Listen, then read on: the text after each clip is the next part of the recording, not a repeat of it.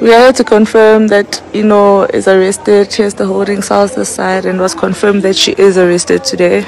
And those in the know say it is due to her various crimes, including trying to murder someone who is dangerous, Inno.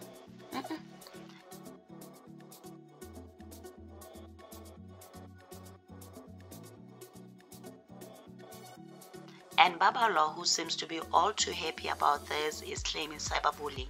And she's saying that cyberbullies should remain in their dark dungeon from where they find clout to bully people, and not on international platforms, TVs, boxing rings, and being associated with the likes of Nelson Mandela Foundation and all the others, including Tumelo Ramaphosa, whom Babs also say she's been pleading with Tumelo to not enable cyberbullies. Privately so, however, Tumelo chose to not listen.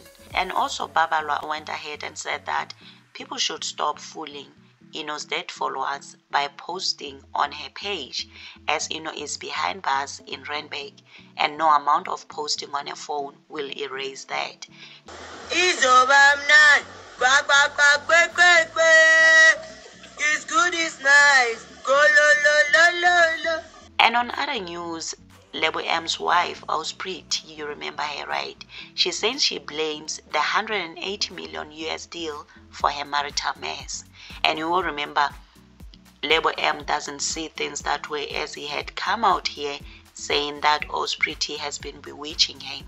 Apparently, Lebo M is set to receive a payout of 187 million from the US for the sale of his music catalog. So according to his wife Ausprit, she's saying that this payout is the reason why she's been dumped.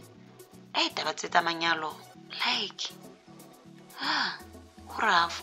And I'm sure Ausprit can picture herself not being part of this man's life with that long money that is coming his way. Damn. But then again, maybe Lebo M doesn't want to share that money with his wife. And Ausprit has been saying for the longest time, you will remember in the previous video, that she has been set up. So maybe Lebo M has been planning all this time because of this money.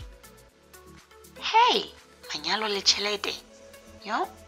Anyway, do share your thoughts in the comment section. Also remember to subscribe, like, share. Until next time, bye, and thank you for watching.